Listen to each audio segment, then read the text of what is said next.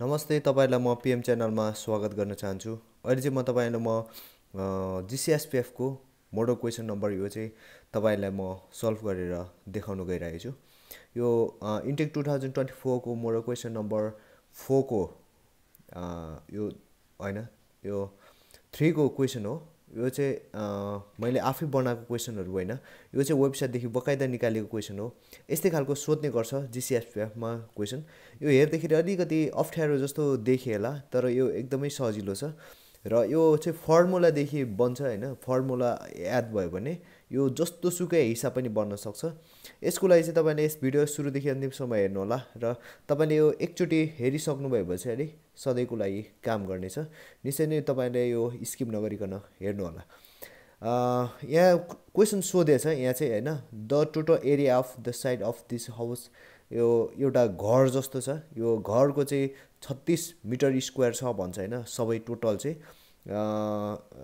यहाँ चाहिँ यहाँ हेरौँ। यहाँ चाहिँ के सोधेछ भने चाहिँ what is the total height of the house. यो घरको सबैभन्दा हाइट चाहिँ कतिसम्म छ, यो धुरीदेखि यो तलसम्मको हाइट चाहिँ कति छ भनेर सोधेछ क्या। यसको निकाल्नुको लागि पुरै फर्मुला देखि हुन्छ। तपाईहरुलाई म सानो जानकारी दिन चाहन्छु। यदि तपाईहरुले यस च्यानलमा कोही नयाँ हुनुहुन्छ भने प्लिज तपाईले यस च्यानललाई सब्स्क्राइब गर्नु होला। यस च्यानलले चाहिँ तपाईहरुलाई ब्रिटिश आर्मी सिंगल पुलिस फोर्सको लागि विभिन्न इन्फर्मेसनको question एन्सरहरु, model question answer information दिने कुराहरु सानो हैन, अरु पनि कुराहरु धेरै कुरा यहाँ यो च्यानलदेखि तपाईहरुलाई समावेश गरिएको छ। त्यसैले तपाईले यस च्यानललाई सब्स्क्राइब गर्नु नभुल्नु होला। हुन्छ, आजको यो हिसाबतिर हामी जानेछौँ। यसको कसरी सल्भ गर्ने भन्ने कुरा चाहिँ यहाँ दुईटा कुरा छ। एउटा रेक्टेंगल छ, एउटा चाहिँ ट्रायंगल छ। यो दुईटाको फर्मुला युज गर्नुपर्ने हुन्छ हैन। फर्मुला युज नगर्दा पनि हुन्छ। यो रेक्टेंगलको जहिले यो वाइड इन्टु हैन, वाइड इन्टु चाहिँ यो हैन तलको बेस कति छ त्यो अनुसार हुन्छ हैन। त्यसरी गर्नुभयो भने यो एकदमै निस्किन्छ। यसको लागि चाहिँ 8 इन्टु 2 गर्दाखेरि यसको रेक्टेंगलको आइहाल्छ हैन। यसको एरिया, यो सबैको एरिया जोड्दाखेरि चाहिँ 36 हुनुपर्ने छ है। फेरि त्यति भनेछ किनकि यहाँ माथि सबैको त्यति भनेछ। हामी हिसाब गरेर हेर्नेछौँ। हिसाब गर्नुको लागि हामी कस्तो यो क्वेशनले के चाहिँ सोधेछ भने वाइड इन्टु लम्बाइ हैन, यो बेस सोधेछ क्या। यसको लागि चाहिँ अब के गर्ने भने हामीले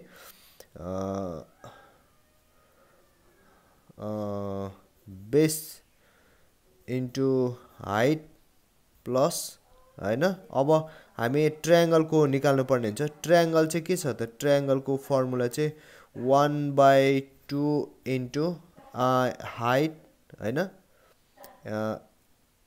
अथवा base into height is equal to चाहिँ 36 मिटर स्क्वायर हुन्छ। र अब हाम्रो हिसाब सुरु भयो। अब राम्रोसँग ध्यान दिनु होला। यो b इन्टु h रेक्टेंगलको अनि यो ट्रायंगलको formula 1/2 into base into h height हुन्छ हैन, अनि त्यतिको 36 मिटर स्क्वायर हुन्छ। यो दुईटा यो चाहिँ प्लस गरे है, यो एउटा हो यो एउटा हो, त्यो दुईटाको प्लस गरेर चाहिँ 36 मिटर स्क्वायर हुन्छ। यो बुझ्नु भयो होला। यो भनेको चाहिँ यसको हो, यो रेक्टेंगलको b इन्टु h। रेक्टेंगलको अब रेक्टेंगलको गरौँ ल। रेक्टेंगलको b इन्टु h कति हो, 8 इन्टु 2 प्लस 1/2 इन्टु b भनेको कति हो 8। यसको यो त्रिभुजको यो एउटै हो हैन। 8 into h is equal to 36 हैन, 36 भयो। राम्रै देख्दै हुनुहुन्छ होला। अब फेरि 8 दुना 16 भयो हैन। अब यहाँ हेरौँ, 8 एकान 8, 8/2 into h is equal to 36 और 16 plus 8 4 4h is equal to 36 भयो हैन। 36 or अब सो र इज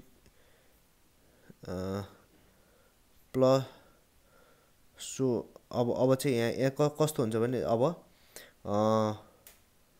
यसो गरौँ 4h इजिकल टु 36 माइनस 16 गरौँ हैन 4h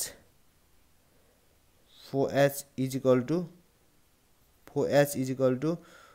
20 हुन्छ 36 मा 16 माइनस गर्दाखेरि 20 हुन्छ हैन अब चाहिँ h को आयो है h इजिकल टु 20/4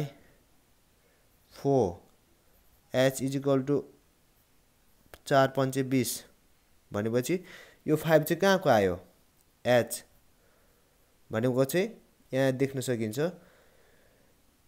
यो हाइट र यो हाइट 2 भयो हैन अनि यो अहिले चाहिँ yo what is the total height of house x भनेछ यो टोटल हाइट सोध्यो हाम्रो क्वेशनले चाहिँ के सोधेछ भने यो टोटलको हाइट सोध्यो हो त्यही भएर हामीले यो तलको रेक्टेंगलको हाइट थाहा छ हामीलाई ट्रायंगलको हाइट थाहा छैन ट्रायंगलको हाइट चाहिँ कति आयो 5 भनेपछि यो यतिको हाइट चाहिँ हाम्रो 5 रहेछ के 5 भनेपछि यो यतिको चाहिँ 5 रहेछ 5 अब हाइट अब चाहिँ हाइट इजिकल टु 5 प्लस 2 हुने भयो क्या भनेपछि चाहिँ हाम्रो एन्सर चाहिँ कति आयो हाम्रो 5 प्लस 5 6 7 हाइट इजिकल टु हैन हाम्रो चाहिँ हाइट इजिकल टु हाम्रो चाहिँ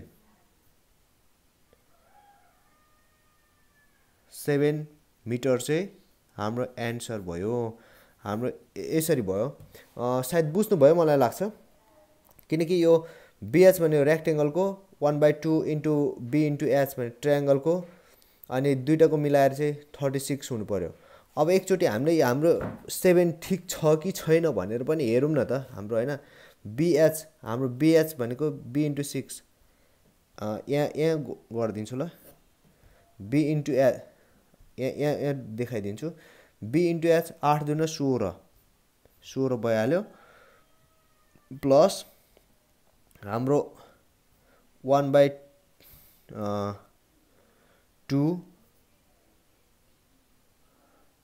हैन B भनेको कति यहाँ कति B भनेको 8 नै हो 8 इन्टु H भनेको 5 हो यो चाहिँ मैले त्यतिकै मैले यो एन्सर ठीक छ कि छैन यो दुईटा गरेर जोड्दाखेरि चाहिँ 36 हुनु पर्यो है ल हाम्रो यहाँ 8 16 प्लस 8/2 भने 4 इन्टु 5 हैन अब 16 प्लस 8 4 इन्टु 5 भने 16 प्लस 4 5 20 यो जोड्दाखेरि 36 मिटर स्क्वायर यो चाहिँ हाम्रो एन्सर ठीक छ कि छैन भनेर मैले टेस्ट गरे मात्रै मैले त्यतिकै जाँचमा हाम्रो एन्सर एकदमै ठीक छ 7 मिटर है यो टोटल हाइट भनेको 7 हो यो ट्रायंगलको हाइट भनेको 5 हो रेक्टेंगलको हाइट भनेको 2 हो दुईटाको हाइट जोड्दाखेरि चाहिँ 7 आयो यो नै हाम्रो एन्सर हो आजको क्वेशनले सोधेको र खोजेको एन्सर चाहिँ यही 7 नै हो तपाईहरु बुझ्नुभयो मलाई लाग्छ यस्तै जानकारीमूलक भिडियो र तपाईलाई चाहिने भिडियोको लागि तपाईले आफ्नो कमेन्ट गर्न सक्नुहुनेछ तपाईले यस भिडियोलाई लाइक कमेन्ट शेयर अनि यस च्यानललाई सब्स्क्राइब गर्नु नभुल्नु होला हस् थ्यांक यू धन्यवाद